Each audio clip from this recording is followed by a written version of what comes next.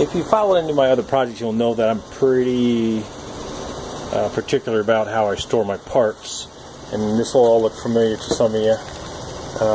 As I pull the pieces off and strip the fenders, I'm actually labeling these and putting them in there. Now, chances are these aren't going to be in bags as long as, say, the Bridgestone motorcycle parts were before I sold that. But in fact, this is a great system. You can see here's all the fender connections: 1/2 inch, 9/16, 7/16. I'm going to salvage much of these parts. Now you can tell by this, there's not much left of that, but I'm going to keep it together.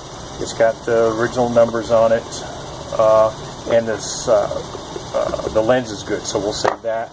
And the outside is good, so we're going to save that. Less money for having to replace parts you don't really need. And then of course the fastener. They'll all go inside the bags and labeled, so I know where they came from. You got the Mustangs badging. They look like they might be aftermarket, but they're still sturdy and good, but we'll keep those.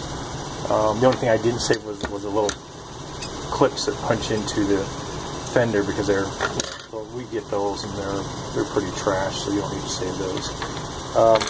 And again, we got pieces here. These are the stops for the hood, on the fender. Strip those, but you know, car's a billion years old, so we got all these parts laying around that aren't going to be any good, so we'll toss those. But I don't want to lose the connectors either. So that's what we'll do. We'll pull all these together, log them in, and continue on.